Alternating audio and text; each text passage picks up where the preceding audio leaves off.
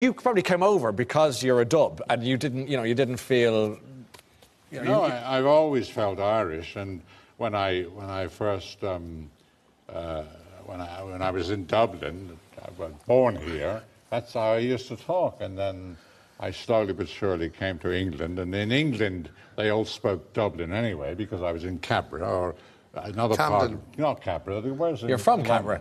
Camden Town. Camden Town. Yeah, from Cabra to Camden, yeah. Not Cabra.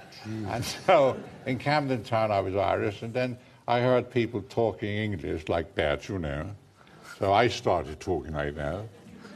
So I was like that, very, very English. But still, when I went home to see my mum and dad up the road in Camden Town, I spoke like that. You see? Yeah. So I kept talking like that. And then I heard people sometimes talking like that. Yeah, yeah. So I began to talk very like that, you know. Oh, hello, so lovely to see you. I'm delighted to see you. And then talking like that. Well, I had an accident last night and fell off the back of the car, and I didn't know what to do. And then I started talking like that.